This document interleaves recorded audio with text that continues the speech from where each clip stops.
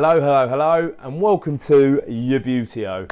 So, I've got an unboxing again. I seem to do a lot of unboxings, but it's kind of what I do. I collect stuff, I buy it, I unbox it. Before, of course, we go any further, don't forget, like, share, subscribe to the video, give me comments, thumbs up, thumbs down. This week, I've got an incredible unboxing. Every week I go on about Twitter, every week I go on about Instagram. Well, a gentleman posted on Twitter that he had some Subbuteo. It was open for free. I got in touch with him, I got it. And through the kindness of Twitter, I managed to get a job lot of Subbuteo for free. Now, I'll probably say this later on as well, but I'm not on Twitter at all for donations of Subbuteo. I'm not on it at all for that. I'm on it for the conversation. But, wow, to sound like this happens, it's truly amazing. So, I'm going to go and do my hair, then I'm going to sit on the sofa, and we'll have a look and see what we've got, shall we? So, I'd be lying if I said I didn't know a little bit. I've just videoed unboxing a load of teams that I got sent by someone on Twitter as a kind donation to the collection. I go around to check the recording. Didn't record, did it? Didn't record. Fuming. But anyway, I can still show you what I bought. So what I'm going to do, as I take it up, because as I was unboxing it, I was putting it on the floor.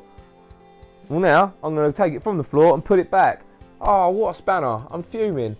But anyway, story goes, I'm on Twitter. I always tell everyone I'm on Twitter. I always go Twitter this, Twitter that, Twitter this, Twitter that. A gentleman, first name Nick, who I will put a link down to his Twitter in the description, so go and follow him, please. He contacted me saying he's got loads of Subbuteo. If you wanted to go and get it, then I could go and collect it and have it for free. Well, he lived a bit far from me. It was a bit of a drive, so I sent him a message, cheeky one, look, saying, look, if you post it to me, I'll sub you the shipping if that's all right. He agreed to it, and then lo and behold, give him my address, sent it to me. What an absolute star. Trying to pay the shipping, but he won't even let me pay it. I've asked for his PayPal address. He will not give me it to me. He will not let me pay him. So Nick, if you're watching, please pal, please let me pay the shipping. I know it weren't much. You're an absolute star. It's one of the best donations to my collection I've ever had. So you're a legend. You're an absolute legend. So let's start off. Oh look, I'm picking it all up. This is great. You can probably see the box there from where I unboxed it. So we'll start off with some metal rod goalkeepers with box. Beautiful, absolutely beautiful from a time gone by. They can go in there. I'll put them away properly in a minute. World Cup goals, and tell you what, set 130. Look at the box. Look at the quality of that box. The goals are in just as good condition as well. As good today as they probably were in the 60s. Fantastic. Nick, mate, you're an absolute star. Even got a bit of rubber band on them from where you probably held them down. I wonder how old the elastic bands are.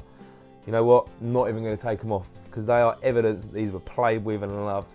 Stuff all this collecting for profit, like collect because you enjoy things.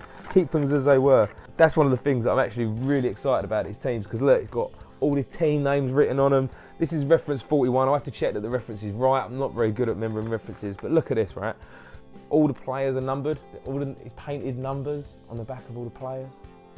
Can't beat that. And then in the box, look, 1, 2, 3, 4, 5. And as I turn them round, you might not be able to see. As I turn them round, number 7 has got number 7 in it. Who's that who went on the floor? That was number 8. Number 8's got it.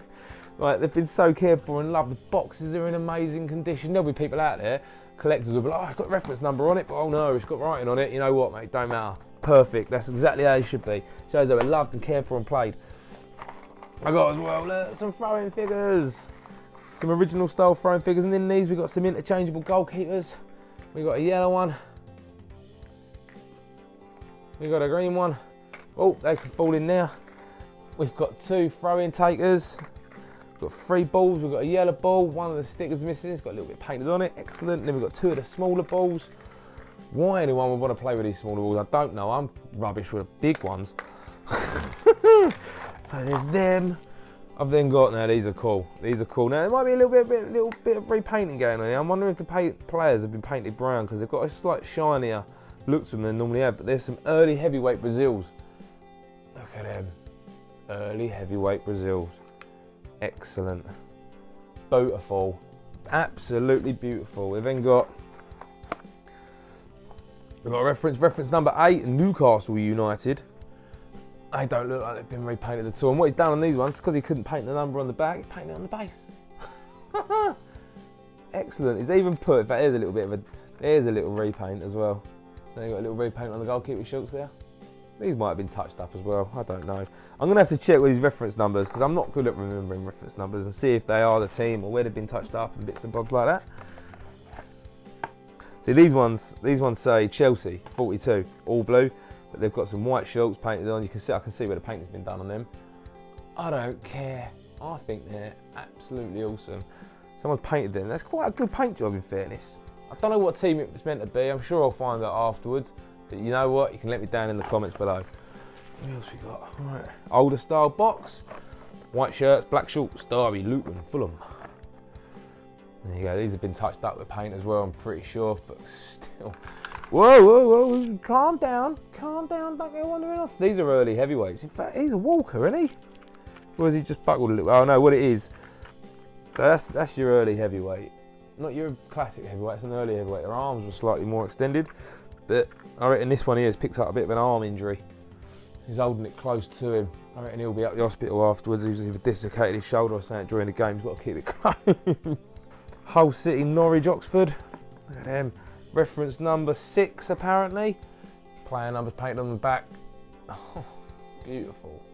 Absolute things of beauty. They're good, aren't they? Man City, all pale blue, but these ones interested me. When I first opened them and I recorded it, it didn't go through. I opened these up. When Nick sent me pictures of what he had, I thought these were a Celtic, but these were, I can see the paint underneath on the shorts. These was originally a Man City.